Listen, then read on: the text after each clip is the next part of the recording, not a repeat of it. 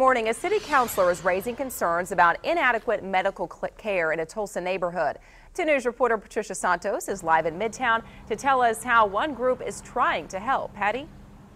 Well, we're located right now at 58th and South Peoria, right in front of this pediatrician's office. And we're told this is one of the only medical facilities in this area within several miles. But Tulsa City Councilor Jeannie Q is trying to change this.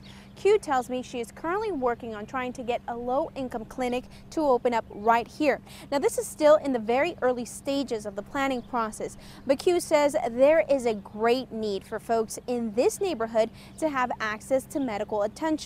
Currently, folks who don't have a vehicle have to travel several hours by bus to get to the hospital. Now, if the clinic opens up, it would serve approximately 15 to 20 people a day.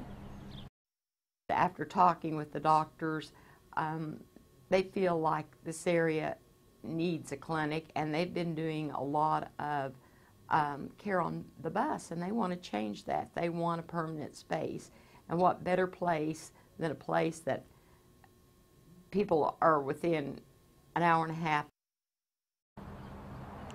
Now, to make this a reality, she says they will need a location as well as qualified workers. Live in Midtown Tulsa, Patricia Santos, 2 News works for you.